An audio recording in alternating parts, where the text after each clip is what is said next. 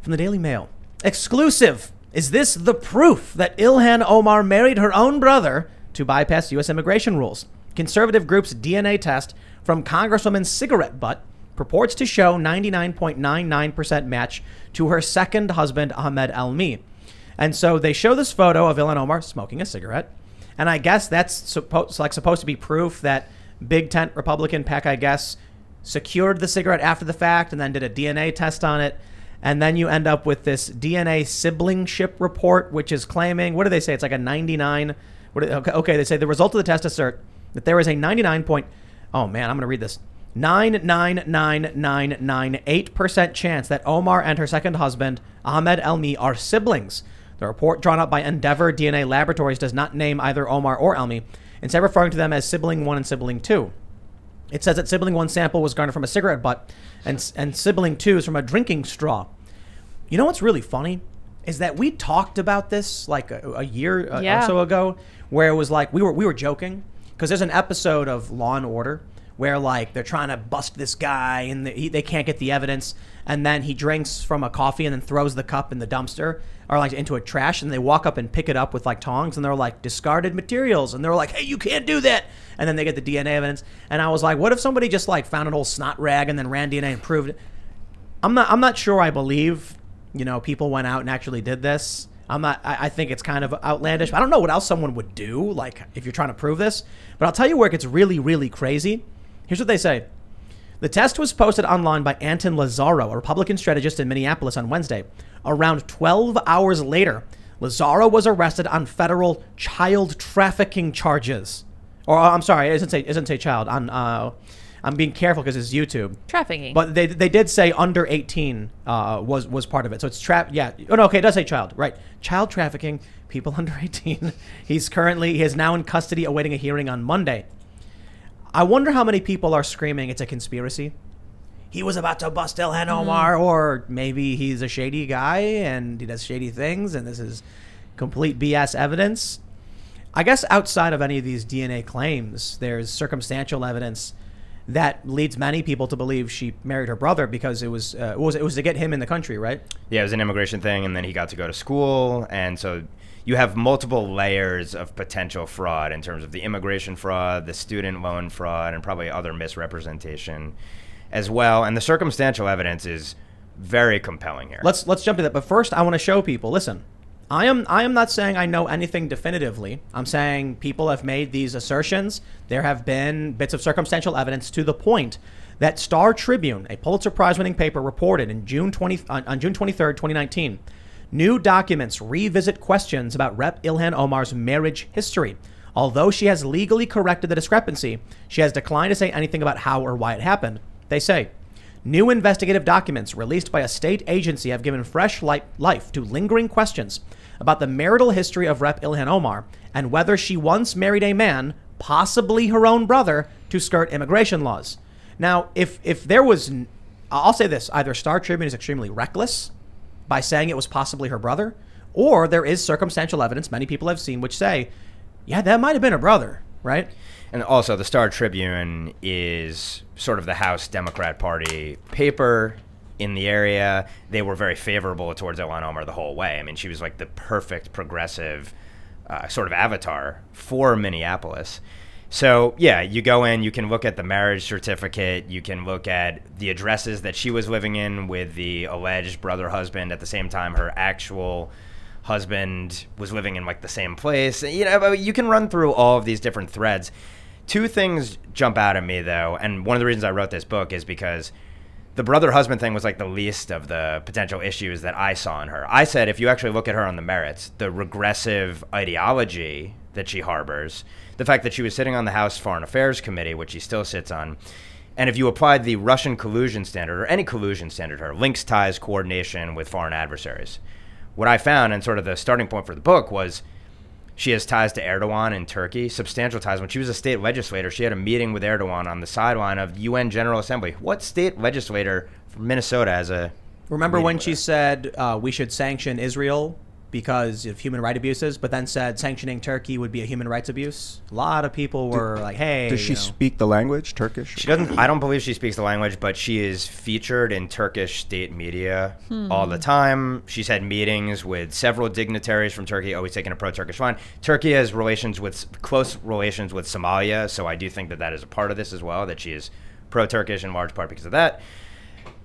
And that's not even to get into like all of the domestic Islamist groups and individuals, and the anti-Semitism. So, oh yeah, that we didn't even get to that. Yeah. Right. So this is what bugs me about this is a problem with the Democratic Party at large. Ilhan Omar did what I would refer to as crop dusting anti-Semitism. Like crop duster planes get like real close to the ground, but they don't touch it. Mm-hmm. So she was saying she said it's all about the Benjamins.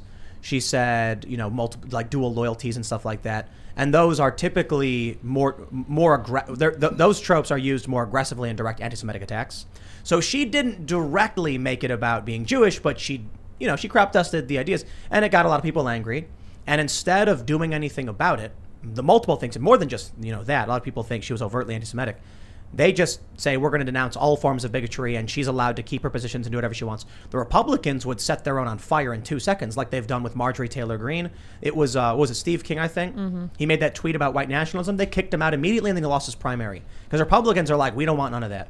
The Democrats, though, they're like, who cares? I'll tell you this, it's because of the media. Because, and there's another thing here. That's why Republicans care more about the opinion of the New York Times than the opinion of their constituents. Because the Republicans know if they fart, it'll be the headline paper on the New York Times, and the Democrats know they can do and say basically anything, and the papers will not cover it. You got AOC being able to tweet it out, and it's more popular than the New York Times. Like she has 6 million followers, I think. Oh, no, she has like 12 or 13. 12 million followers on Twitter alone. Part of the thesis of the book was that the closing ranks around Omar to go from explicitly condemning Omar in her remarks to we're going to explicitly condemn bigotry of any kind that anyone has ever said and not name her in the House resolution or resolutions around it.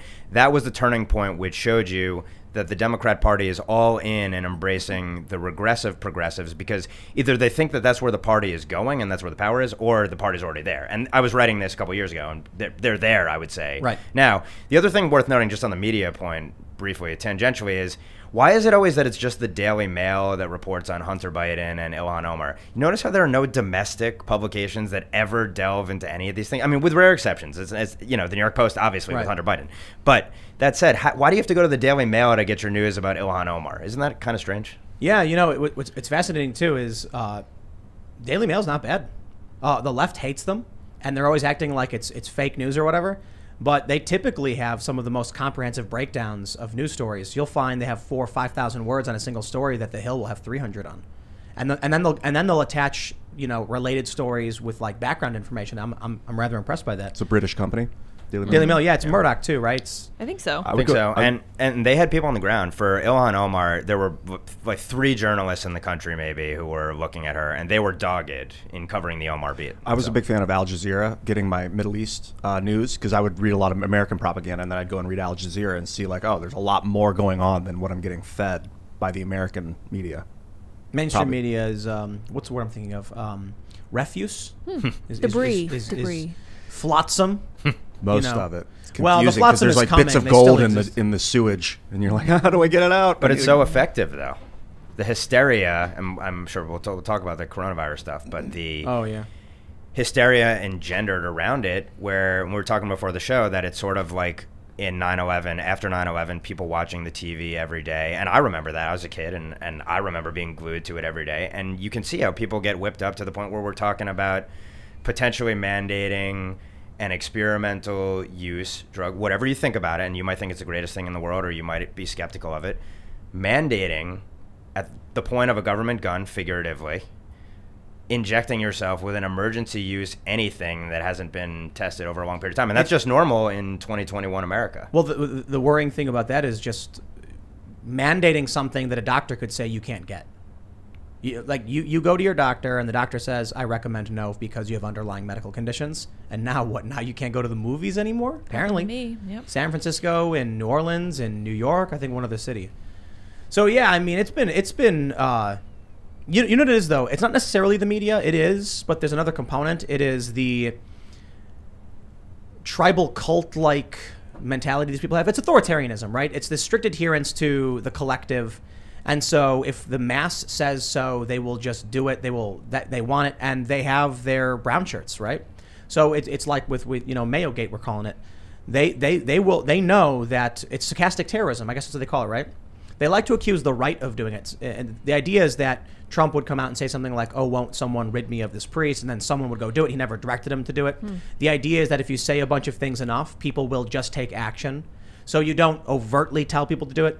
In this instance, it's exactly what's happening with the left. They'll come out and say, look at these restaurants. They're liars. They're evil. They're far right, because they know someone will then go attack them. And I've heard so many stories like this from conservatives where they're like, they'll get a smear piece. Next thing you know, their phone's ringing off the hook. They're getting kicked off social media. They've got people showing up at their houses. This has been going on for some time, and I'll tell you, it's like the rules for radicals, man. They accuse the Republicans and the right and the anti-establishment of doing exactly what they do. They project that because it's an effective offense. Then when you come back and there's like a regular person not paying attention, you say, look what they're doing. They'll be like, they said you were doing that first.